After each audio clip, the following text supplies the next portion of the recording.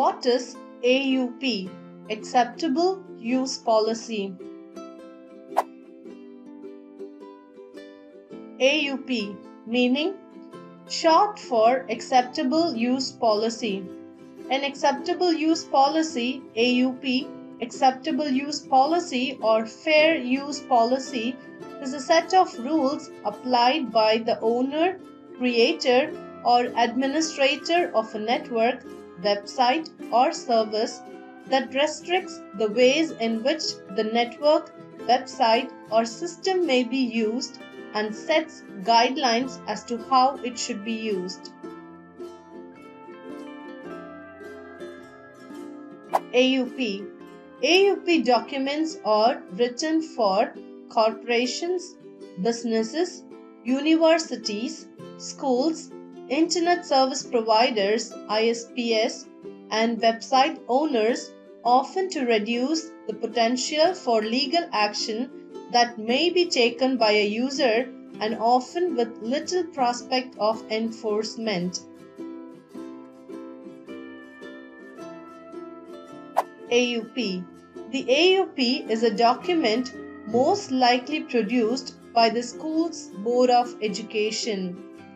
It specifies what a district's staff and students may or may not do on the school's network. Students and often their parents as well are usually required to sign one of these at the start of every school year. AUPs in schools. AUPs in schools should be designed to educate parents about their children's use of the internet, educate students about the risks of the internet, educate students about appropriate and inappropriate use of the internet, encourage ethical behavior, and discourage criminal behavior. AUPs in schools encourage polite and civil communication, encourage integrity and honesty, encourage respect for others and their private property, protect the school networking equipment and software from danger. AUP's policy statements for general requirements, system accounts, computing assets, network use, electronic communications. AUP's ICT Acceptable Use Policy, Primary Pupils. 1. Equipment. Care of the equipment, printers.